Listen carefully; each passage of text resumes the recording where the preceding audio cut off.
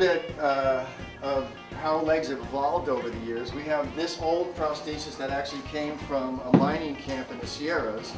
And this is just a home-built thing that somebody made. And it's a knee-bearing leg that they can just put on. They can strap around their body. This still allows them to walk around and be mobile.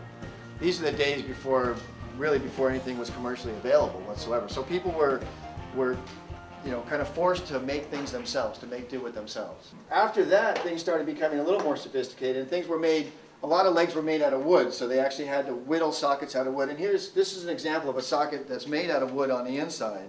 These are actually made out of wood. This is a leg that was made in England, so it's all aluminum construction. But this is very typical of what we saw for years and years and years. Very unsophisticated knee joints. They're more or less just a door hinge. And one of the problems that would happen is that sometimes people would lose stability on the knee and have it buckle out from underneath them and causing a fall. So the things that have changed since then is now we have very sophisticated knees with hydraulic controls. These legs are very stable when when they're down weight bearing in the heel position. This leg is very stable and it won't bend. But as they walk forward over the prosthesis, it'll automatically release for their next step. Wow. And then the swing is controlled by the little hydraulic unit here.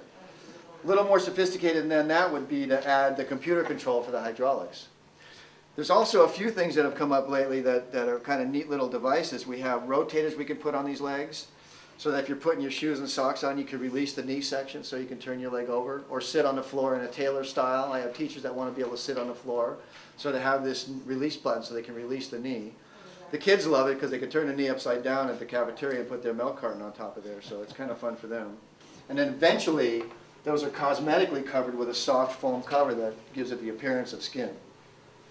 I have a swim prosthesis I use for training and for triathlon. This I use for soccer, running, walking, everyday prosthesis. I also use this for training on the bike. And then I have a sprint foot, which is one of these long, sort of bird leg looking spring, like a leaf spring. It's for, you see it for Paralympics, for sprinting. You can have people bring in their own material, their own artwork, and incorporate it into that prosthesis, which gives them a little bit of a more personal input as into how the leg comes out. So we ask, they pick the material, we put it on as a final layer and then laminate it in place here. What do we have here? This is Marvin the Martian. And I wanted to have one made up, but we couldn't figure out how to do it without killing the fish.